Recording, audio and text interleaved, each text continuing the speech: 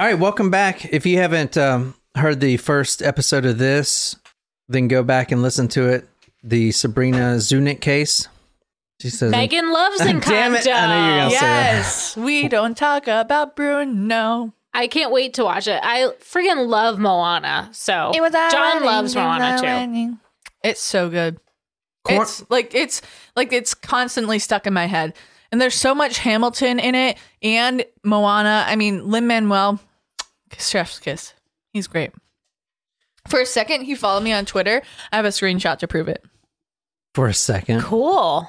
Yeah, because I looked again and he wasn't there. But I do have a screenshot. He's like, fuck, I didn't mean to follow her. It was a different gym. Probably, but I mean, What if he listens to this? probs not. But Don't we have that football great. player that listens to this? I know we got celebrities that listen to us. We have to at this point. At this point, law of large numbers. In like fact- we're here. or like we have celebrities that listen to us for one episode. And it's like, what the fuck is this? In fact, the fucking description I put as our podcast description says we have y'all seen that? No. This is our description for the podcast. On iTunes, I saw the one On on the everywhere. website. When you put on the website was good. It says worldwide and endorsed by real celebrities in Hollywood, California.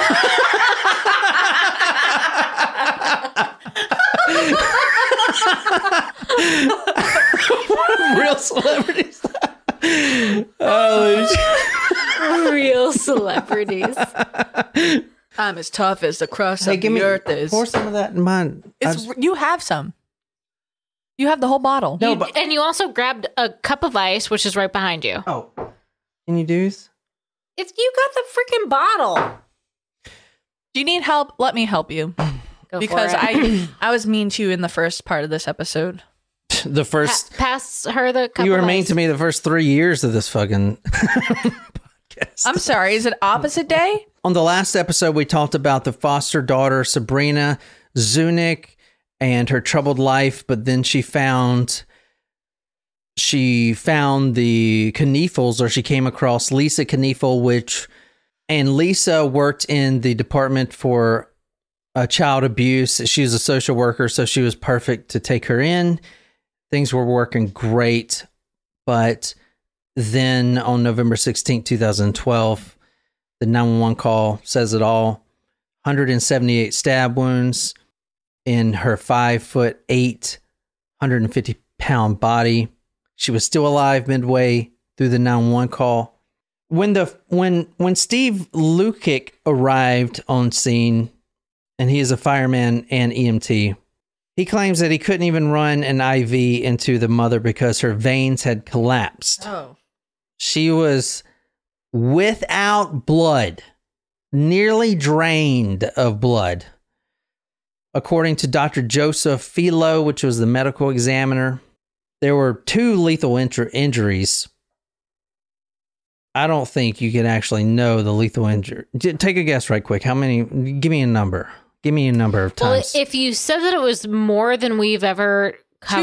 215. Yeah, I was going to say it's got to be at least north of 200. The whole time that 911 call was playing, I think it was like 2.5 minutes. 911 call happened 1:15 a.m. Police got there 1:17 a.m., which is very quick, very fast response. You know, very good And for the she's police. stabbing the whole time. She was stabbing the whole time through the 911 call, and the whole time the officer was there until she finally came out of the room. According to Dr. Joseph Philo, the medical examiner, one of the lethal injuries, and I found 2 that he said, one of the lethal injuries was being stabbed through the jaw area, which was the mandible. And that particular one went far enough to sever the carotid artery. Ooh. And I'm pulling this directly from the autopsy findings.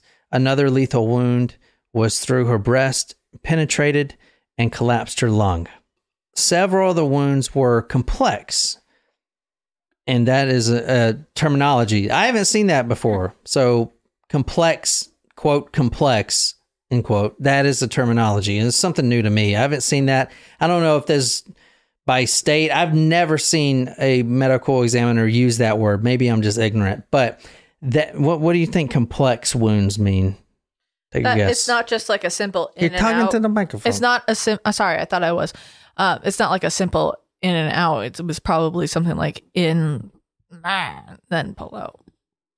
I'm going to say it's that there were so many cuts that it's hard to like discern the wound itself. What do you guys think on live chat? Complex wounds.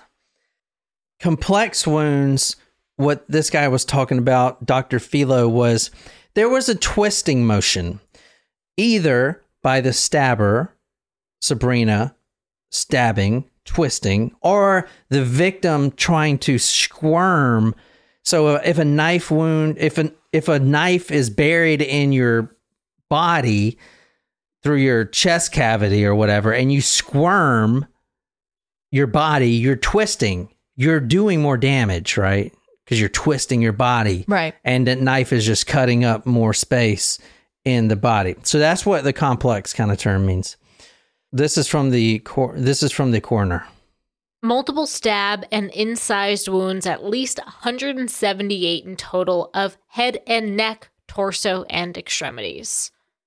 178. I think you guys overestimated. I think I kind of made it seem like you said it was the most, and I was trying to think. mean, like, who else have we done? You know what's funny? We had a couple that were like small, but a lot. Yeah, Before but I like said 40 or 50, not 178. And those small, so you're talking about the Ellen Greenberg case, which is now in the media again. The parents filed, I can't remember the term, but they're trying to get the case re-looked at because they don't believe it's a suicide. You're talking about the reason Ellen Greenberg had 48 stab wounds or whatever is because she was like testing it and they were very small. Yeah.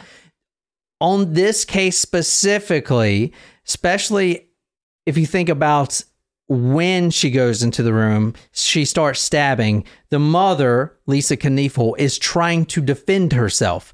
There's no small stab wounds here. They're completely down and out, completely stabbed through. There's no superficial, none of that stuff. Completely down to the hilt stab wounds with this. So you guys aren't going to believe me, but I'm going to say it anyway, that before I said 215, I was going to say 176. Bullshit. Well, number one, don't that's not believe it. It's not even right, Jen. It's 178. I know, but I was going to guess 176. I was still wrong, but I was close. We don't believe you, Jen. It's fine. And I feel like we've yelled at you for that same thing before. You have, but I wanted to share it anyway. You should know better. No, I want to share what's on my mind. 150, that... 178. I know, damn it. Let me tell the damn story. Fuck. 150, that is how much Lisa Kniefel weighed. 150 pounds. 150 pounds. Very tiny. Right? That's tiny for a female, right? I don't know. That sounds fucked up. It's about average. I don't know. I mean, I'm like way above average. I'm fucking gotten fat, dude. I'm like 226. Oh, no. But I mean, most of that's muscle, obviously. I wish I was 226. I can stand to lose like 30 from when I was actually in good shape. I could stand to lose about 100 pounds. I'm 226, but most of it is... I'm not going to say it's muscle, but a lot of it is my jaw because it's so well defined, and strong, like a Paul Bunyan. You have nice arms too. Oh, Jen. Well, I will say that it's normal after you get married if you're happy, or if you've been in a relationship for a long time. If you're happy, you do get a gut. Yeah, gain some weight. It's a happiness. It's a happiness thing. It means it's you're comfortable. Happy. I'm pretty happy in this marriage. She's an arm girl. Oh, you're pretty happy. Same, Megan. You're pretty happy. And at least it's better than when you said, "Oh, how was marriage? It has its ups and downs." It does. What the fuck? You want me to lie about it? Would never say that. You want to be like, "Oh my god, we're such a team." He did get mad at you for when you said that you loved him more today than yesterday. I know. I thought that which was the sweet. Sweetest thing. And he was like, I love you more and more every day. So you didn't love me yesterday. And that's what you took away from it. The coroners counted 178 stab wounds, and you guys got to remember the victim here, Lisa Kniefel, 5'8", 150 pounds. She was still alive midway through the attack, at least from what we know. And I don't want to listen to that 911 call again, but I'm pretty sure you can definitely hear some kind of banging going on. I'm thinking the knife was going so far it was like hitting the headboard, because she was in the bed when this happened. She was stabbed 62 times in the head and neck, some as deep as an inch into her face and 3 inches into her neck. An inch into her face. Oh my God. And these were complex wounds too. So she stabbed, this is terrible. She was stabbed 62 times in the head and neck, some as deep as an inch into her face, 3 inches into her neck. She was stabbed 27 times in her torso, some digging deeper than 3 inches into her chest and lungs. I'm pulling this directly from the autopsy findings. She was stabbed 89 times in her arms and legs. When her body arrived for the autopsy, her left pinky and right thumb had been nearly completely amputated from the stabbings. So, pretty terrible, eh? Sorry to just ruin the fucking mood like that. Fuck. This is a Sorry for doing the fucking podcast. Tell me what you guys think so far. I told you that she had a terrible life. I told you Sabrina had a terrible life, but now she is with this family that loves her. She's got everything on track. Like, what happened? It's not drugs. So I'm putting that off the table. What's your next guess? Tell me about the family. Maybe she felt as though she was not treated equal to the nuclear children. 178 times because you're not treated as a part of the nuclear biological family. Maybe there was a mental condition because the dad had some issues that went untreated. So she has some father issues? No, the dad wasn't the dad. Didn't she say schizophrenia, or I forget what you said the father had history of? Did she have mental disorders that were untreated? If you want to read this is going to take the case in a completely new direction, and you guys are going to immediately know why. You want to read this? In the fall of 2012, Zunich began attending South High School. Kevin, the foster father, would usually drive Zunich to school in the morning, a 10-minute drive, during which time they would engage in sexual activity. Oh, no. See, I told you as soon as I saw that guy that he was guilty of something. No, you did not. I did. I said, he said it, and you said, that's the grieving father. Yep. A 10-minute drive. Blowjob and fingering, I didn't finish. Oh, no, we're going to get into the sexual stuff they were having. She was jealous of the mother because she was in a sexual relationship with the father. Or she was pissed at that her mother would allow that type of abuse to happen. All right, hold on. Let me put this in perspective. You're about to yell. A 10-minute drive during which they would engage in sexual activity, which was blowjob and fingering. Fingering. That is such a high school sort of terminology. But she was in high school. In fact, the sexual activity is when he drove her to South High School every morning. As you'll hear her say out of her own mouth, the routine was pull down his pants and start giving him a blowjob, and then he'll finger me on the way to high school. So hold on. Let me put this in perspective. Let's go back. The foster father, his wife is murdered. The wife worked social services for not only sex abuse victims, but also incest victims.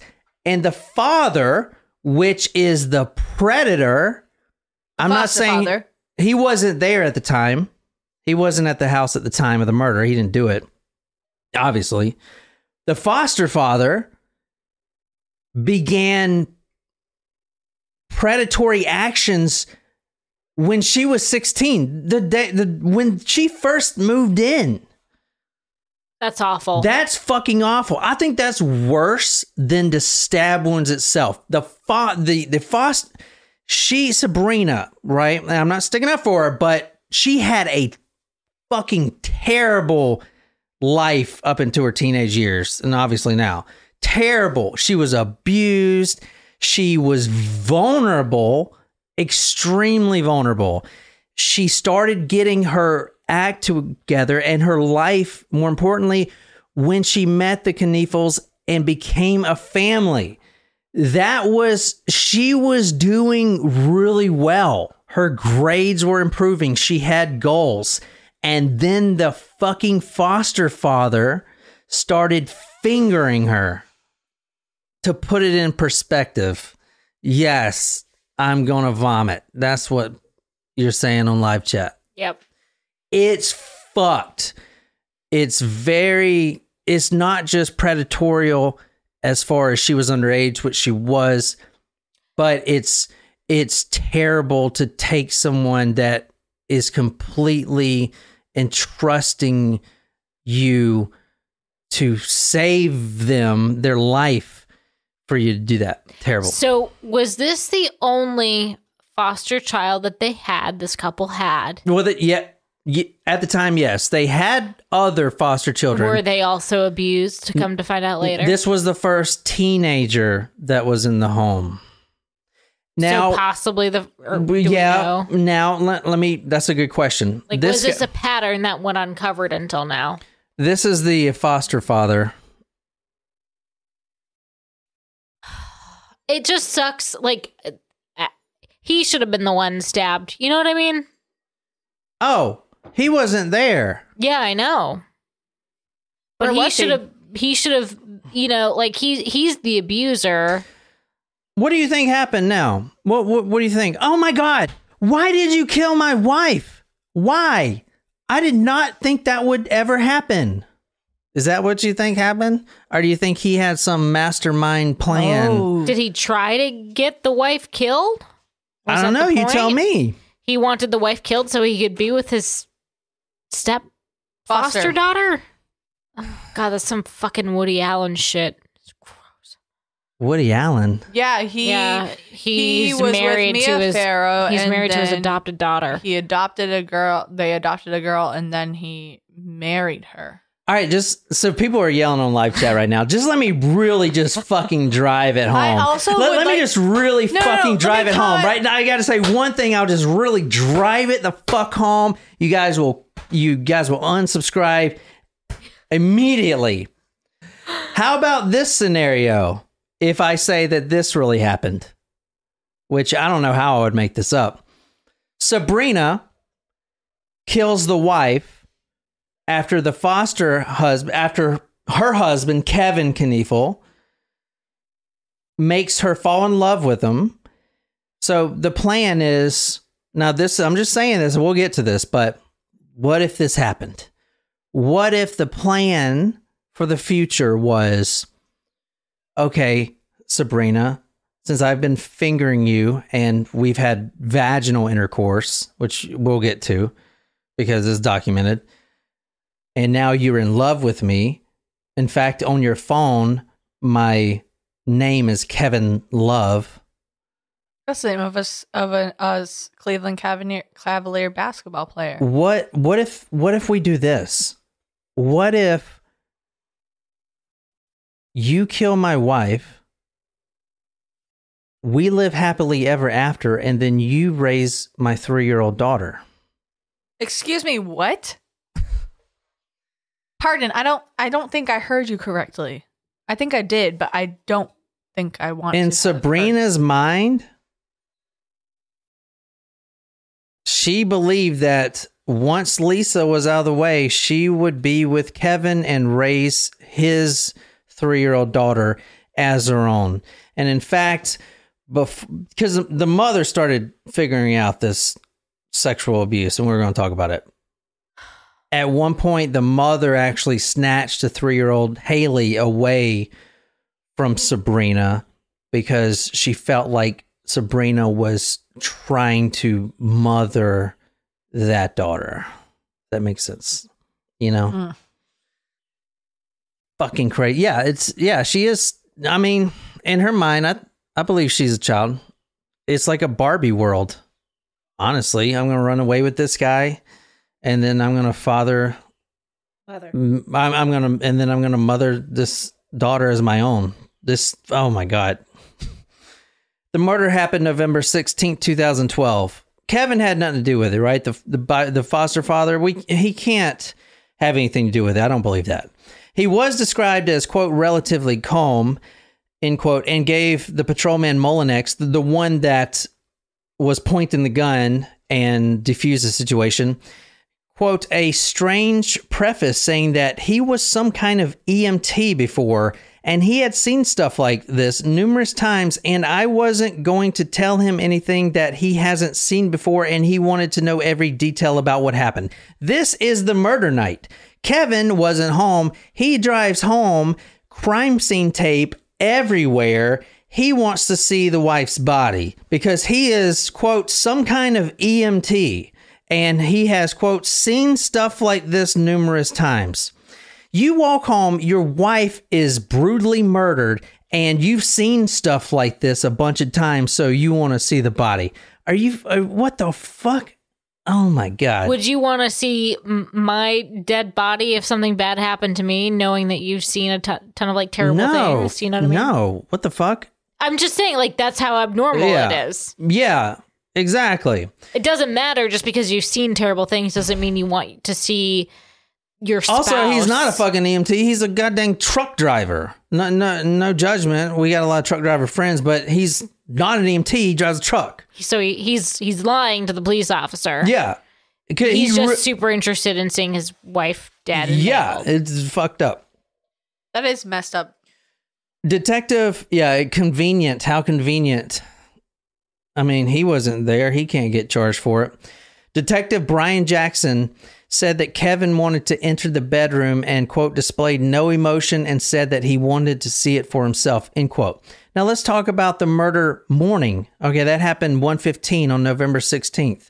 What's Kevin's day after that? I mean, obviously he's grieving the whole day.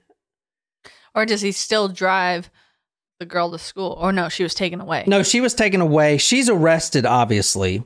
She doesn't talk about any of the sexual stuff for 6 months.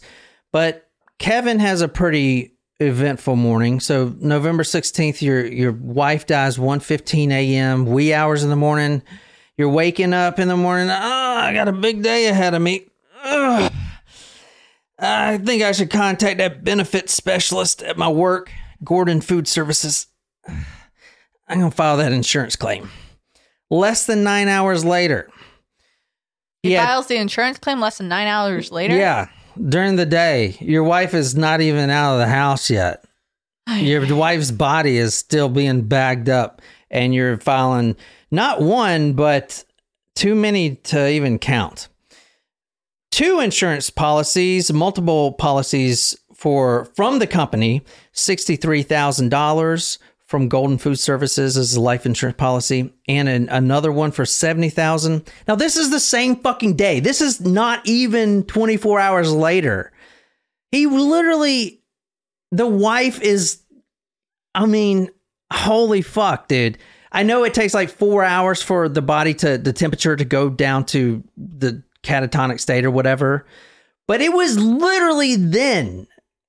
9 hours later, if that is like when it went, he's like waiting by the fucking clock. God dang it. When's the work hour fucking start?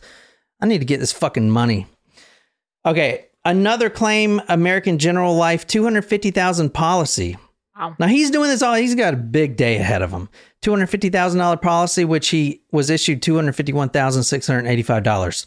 He goes then, I mean, very efficient. I don't know if I'd be able to do all these in one day. He then contacts Guardian Life, and he gets paid out $249,542.34. So he's already over $500K, and the wife is not even at the freaking, freezer yet. And when were those insurance policies purchased? I'll get to their marriage, but it was very short, 5 years maybe. He also notifies OPERS, OPERS, which is Ohio Public Employee Retirement System. That's where the wife worked, Lisa, and they entitled him to a stipend of $1,030.51 a month. Okay, that's what, 4, 5 already? 4. That's 4. 1, 2, 3. No, 1, 2, 3, 4, 5. Did I say Guardian Life yet? The 250? Yeah, so that's 4, and then 5 is Opers. The sixth one is a guy named Frank Zingale. He was an insurance owner, and I couldn't find out the exact, that is locked up. I couldn't find out the exact sum of that payout. But the Frank Zingale Insurance is a smaller company. He then contacts Farmers Insurance, and he's paid out $150,286.50. And I wrote in here, but well, you know, he's got to pay for the funeral, right? That's why that's why people get life insurance, right? The company he works for actually issued the funeral home the exact amount of the funeral burial services. So that was a big day. I think 6 or 7 insurance policies, and he got them all. They just fucking pay him out, I guess. I mean, the thing about it, though, is what I learned. The reason you get fucking caught is because it's not because you file an insurance policy after you kill your spouse or something like that. It's because if it's a freaking homicide or something suspicious, that insurance office is going to contact the police, because you know what? They would rather not pay a killer $250,000 if you killed your wife and trying to cash out on them. They're going to every one of these companies contacted the police. So now the police is getting called by 7 different freaking insurance offices. Hey, you know, this is Farmers. Hey, this is American General Life. Hey, this is and these cops are like, are you fucking serious? How many policies can there be? Exactly. What the fuck? Holy shit. He also, and somehow in that freaking day, he had the time to deactivate both Lisa and Sabrina's phone lines and shut down their Facebook accounts completely. He said, quote, so he would not have to deal with people leaving messages, end quote. I think this is the time where you could just delete your Facebook and not wait 30 days.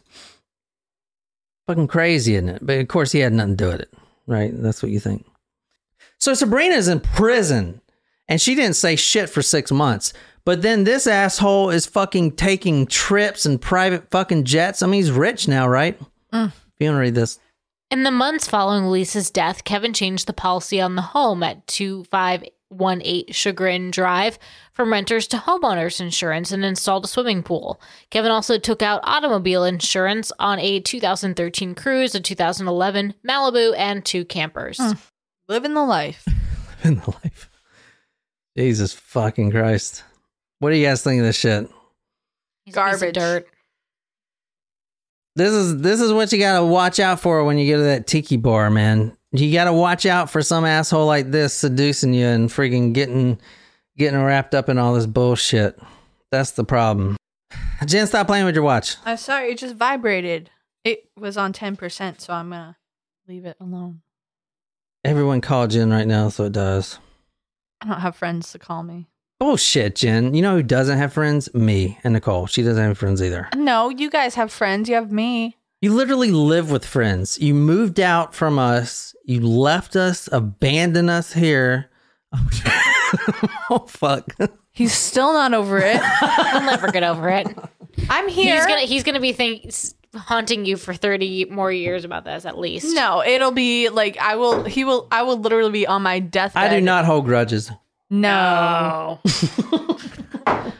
But think about, okay, so it's not like I moved out and like moved right down the street to was renting a room from another person in Mount Pleasant. Like I went out. Yeah, like, you literally moved away from us. I moved close to my job and I bought my own house. It'd be different if I moved, like, I feel like it would be worse if I moved out from here and moved to like an apartment building in Mount Pleasant, or like moved in to rent another room in Mount Pleasant. But like I moved closer to work and I bought my own house. So I feel like that is not as bad. I agree. Don't feel bad. It's not about you. No, you don't have to feel bad. Yeah, no, it's fine. It's all about you. Did you read this? He's just trying to make you feel bad. He does make me feel bad because I still think about it. You should not feel bad. You should feel fucking terrible. I do. All right, at the funeral, okay, smiling on his face, greeting everyone. I mean, he's fucking rich, right? He's like I'm fucking rich, bitch. He's literally a millionaire from all these fucking policies. I mean, do the policies, are they not connected? If I pull out 10 policies on Unicole, will they not know? Is there not a system? Guess not. So I also feel like there should be an addendum to life insurance policies that if someone has a life insurance policy taken out on them, they should be notified. You have to sign off on it. So like if John wanted to have a policy on me, I would need to sign that. So like, but if you have like multiple policies, wouldn't that be suspicious? Hell yeah, it would. But what are they doing? Like forging signatures? He could be. Could be fraud. Mm-hmm. Let me ask you, John, what have you been doing? I mean, as long as you have like a base signature that she has signed before, it's really easy. You know, I used to have when I was 18, for some reason, I bought a condo, you know, because I was in the military and they gave me a loan for some reason. Oh, I thought you were going to say you bought a condom. Because good for you. Who uses those? I'm just kidding. Anyway, I bought this condo and I went to sign the papers, you know, and the owner of the condo is there.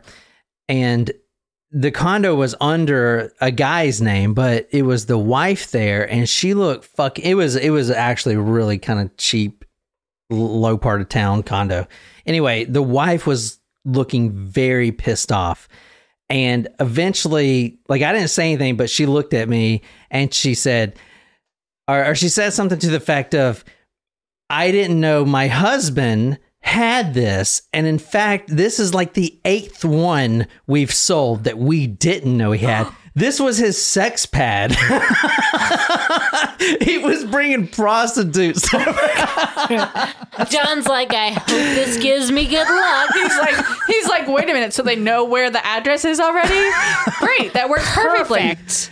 Oh, shit. So Kevin Kniefel seemed pretty happy at the funeral.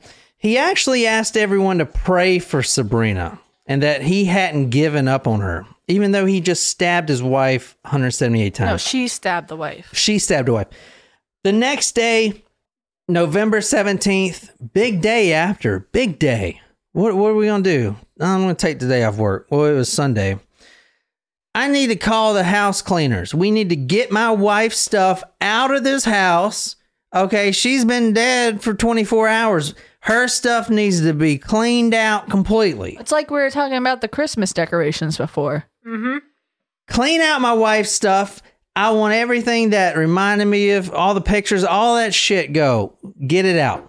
He contacts Rainbow International and he tells the manager, because the manager actually goes to the police. And he's like, I've never done this before, but the guy said, quote, he had $250,000 in life insurance policy and that costs didn't matter, end quote.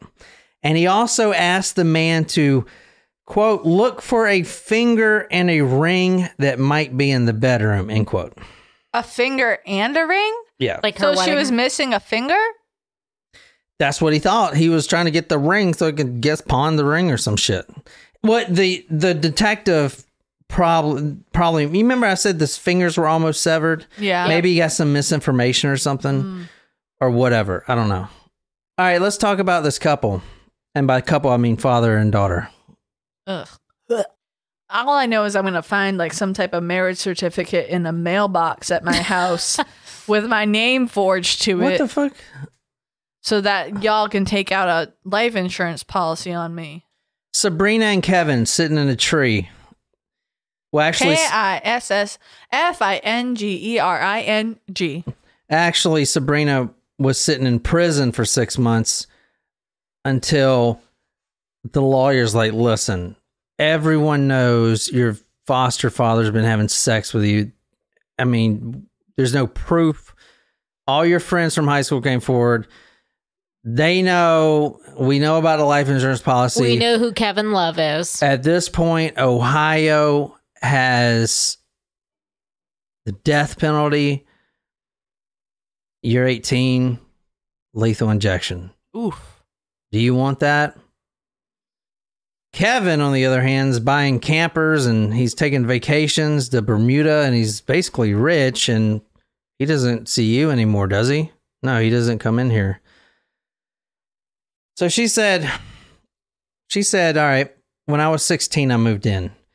I was on 9 different medications and I was hearing voices. She was ecstatic to have her life turned around. Lisa Kniefel brought her in and Sabrina thought that her life was now, it had purpose. Finally, I have an adult figure that doesn't either abuse me or just fucking send me out to someone else's problem. Finally, someone's going to whip my ass in shape. And that's what Lisa was doing. I think that's why it was the 178 times. I think it was because Lisa made her more of a woman and she needed that. And she loved that. And I think after Kevin seduced her, it was more of I can't explain it. Do you know what I'm saying? Like she's in her way? They're not in her way, but Sabrina loved her sisters, loved the 3-year-olds, loved the mother, and her life was getting turned around. The whole time she was doing better. She was looking better. Everything was going great. She had purpose. She was going to be a massage therapist. Like everything was great. Her parents were going to help her out with college, everything. So Kevin seduced her into killing his wife. And I think the stab wounds were I think it was like her getting it out on him. Almost. I don't know. I can't really explain it. It's like her life being over, basically. When Sabrina was 16, she moved on. She was on 9 different medications. She heard voices. She tells her father, her foster father, who was not the disciplinarian. He would joke with her. I wonder why. She told him that she dreams of being a massage therapist. And he says, great, you can practice on my inner thighs. Oh. This is how the sex started. Is because, I mean, dude, that's just the like fucking worst type of fucking predator ever. Okay. Like, are you fucking kidding me, dude? I saw this clip of, what's the show with Chris Hansen? To Catch a Predator. Oh, I love that show, To Catch a Predator. To Catch a Predator. I saw this clip of To Catch a Predator where this guy who was meeting with, a non-actual teenager, and he brought a pizza, and then Chris Hansen came out and he was like, do you want a slice of pizza? Did you see that? Yeah, that's the famous guy. Yeah, he's like I watch all those clips, man. I can not remember that guy's name, but he's like real famous now. As far as not in a good way. Yeah. I mean, he's a fucking child predator. But like he's all over the internet as far as his memes and shit. Because he eats the pizza and he's just like eating it. And he's like, do you want a pizza? And then Chris Hansen's like, do you need a napkin? Or he's like, no, I'm good. Because he's butt naked? No, but there were some guys that walk in completely butt naked. I love that show, man. I love that fucking show, dude. There was one, Chris Hansen. Chris Hansen's got his own problems too. Yeah. He's a notorious fucking check bouncer. I see him in all the true crime. Like every time he bounces in her check, he shows up as his mugshot. All right, let's finish this episode up. On Kevin's suggestion, Zunich began the habit of massaging his thighs. Over a period of a couple months, she began massaging his genitals. This occurred in various rooms of the Chagrin residence. Can I move this wire after this episode, or is it stuck that way? Don't you can touch my wire. I'm not going to touch it. That's why I asked you. If I wanted to just touch it, I would have touched it. Okay, let's finish this one up. At the beginning of 2012, the entire family goes to a camping trip in North Carolina. Sabrina comes along. And during this time, I mean, this is the vernacular that the police reports say and the court findings, right? During this time, father and daughter started masturbating each other. Oh no. Is that not a fucking like high school? I mean, she is in high school, but this guy is a 40 fucking year old man, and he is now fingering and masturbating her.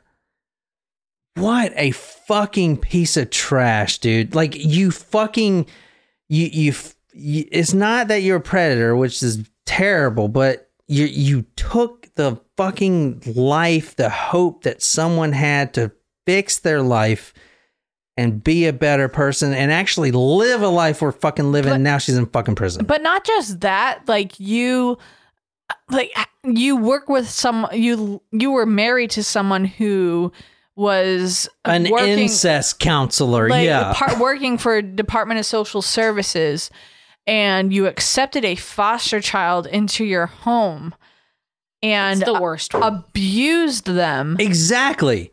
Someone that vulnerable.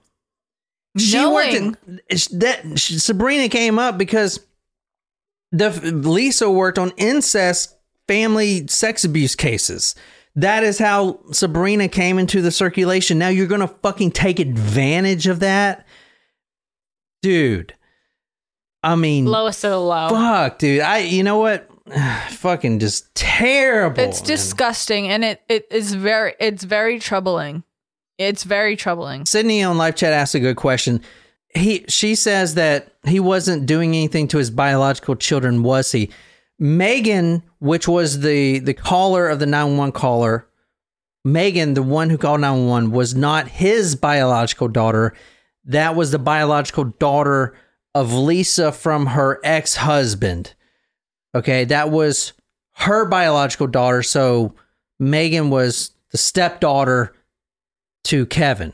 Kevin is pretty new on the scene, but the 3-year-old, Haley, the 3-year-old was the biological, or is the biological daughter of Lisa and Kevin. So that is theirs. And that is the one that Sabrina wanted to raise as her own, because she's going to need a mom, right? It is so sad that she took out she was so manipulated into killing Lisa instead of and I am not vouching for murder, but it's she was she could have she could have taken it out on her abuser, but she was so kind of brainwashed by him and seduced by him that she followed what he asked. Why would she take it out on her abuser? Because after this camping trip to North Carolina, when they started masturbating each other, she started developing feelings for him.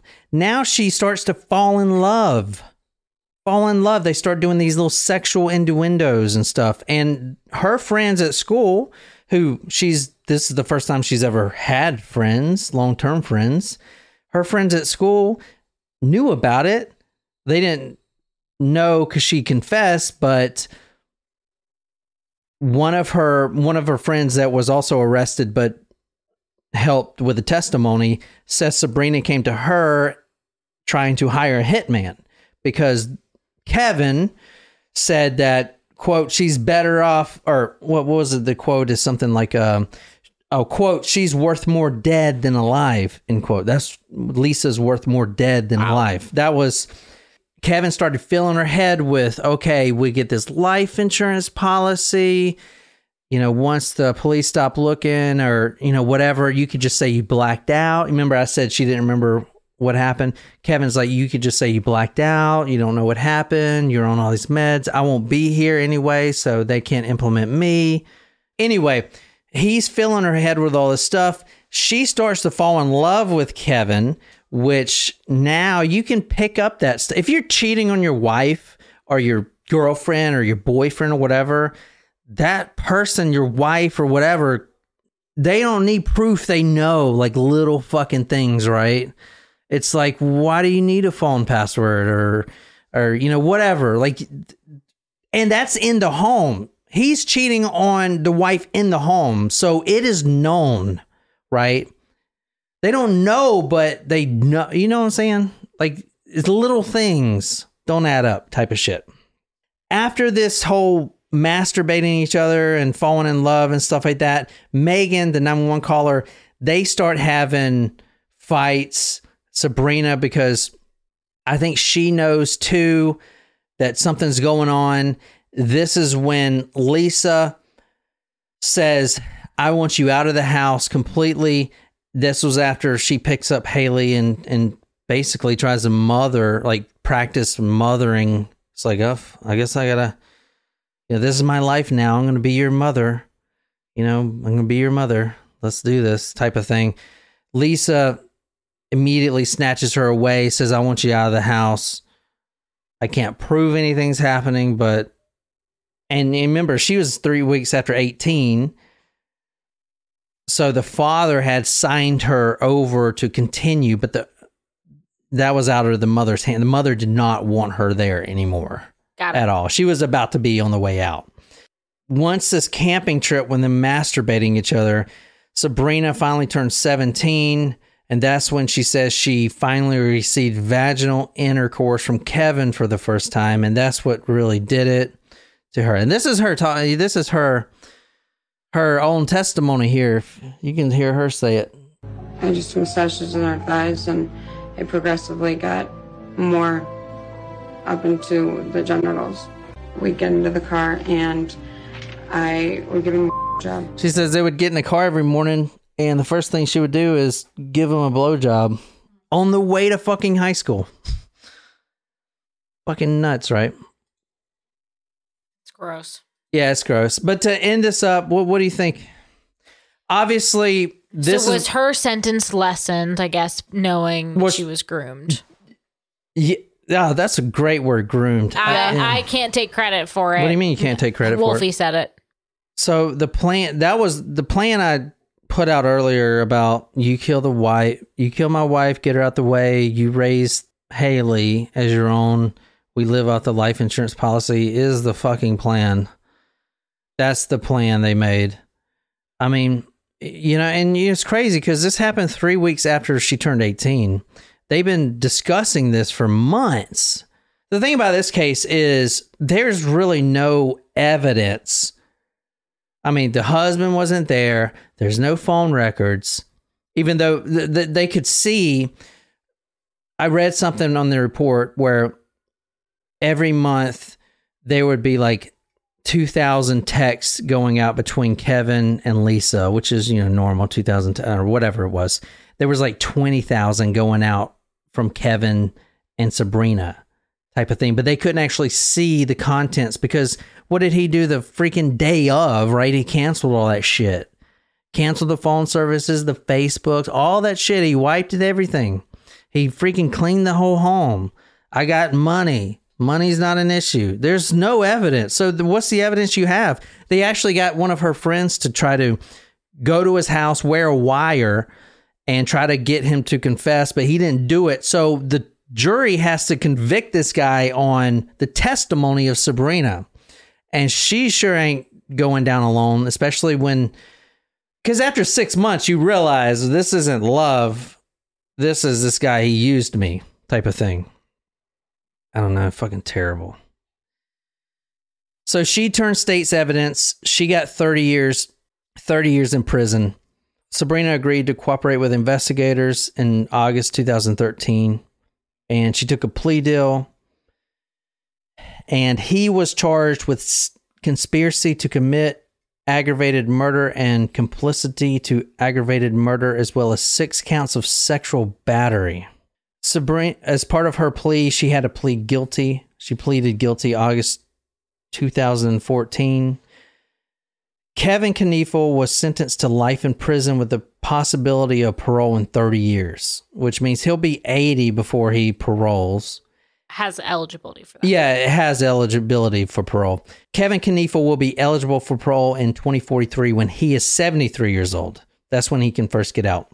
I mean, it's just so sad. So the daughter, the biological daughter of the mother that was killed was only, I think he said 13. And Wait, what? The what? The caller. The daughter, Lisa's daughter. Yeah. Just like she was only 13. Yeah, and so and the 3-year-old leaving behind, like that's terrible. Mm-hmm. Yeah, and that's her biological father. So I mean, the caller. No, the caller. caller. That's her biological mother. Excuse me, but she would still, I'd imagine, had developed a bond with Sabrina, but now that's over. Well, yeah, but she's got no parents now. Yeah, that's true. No parents. I yeah. mean, I guess maybe her dad is still living if it was a divorce situation, but like that's terrible. Sabrina pleaded guilty and was sentenced to life in prison with the possibility of parole after 30 years. So they both basically both got the same sentence. Incredibly sad. Yeah, it's sad. I mean, crazy. Mm-hmm. Anyway, go to talkmurder.com if you guys want to see the photos on that. Crazy, sad case. The guy should be fucking shanked in his nuts. Mm-hmm. Anyway, we're going to order some DoorDash. Good night, you lovely, lovely people.